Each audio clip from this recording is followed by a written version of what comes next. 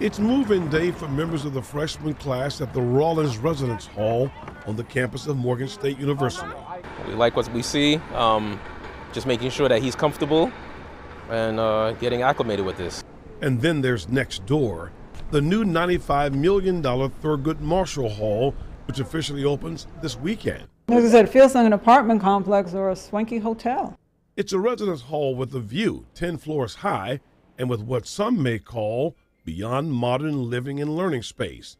The university says the facility was built with students in mind. We took surveys from the students to find out what they wanted in the facilities, and we've gone a little bit beyond that by putting workout and fitness centers on almost every other floor. Right down to touch-free elevators indoors.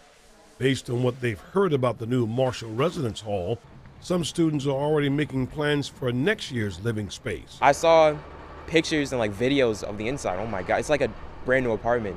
It looks amazing. Maybe next year? Definitely. I'm definitely gonna apply for that next year. And it's safe to say this student won't be alone. Stay tuned. There's another new residence hall opening up in the fall of 2024 on the campus of Morgan State University. Tim Tootin, WBAL-TV 11 News.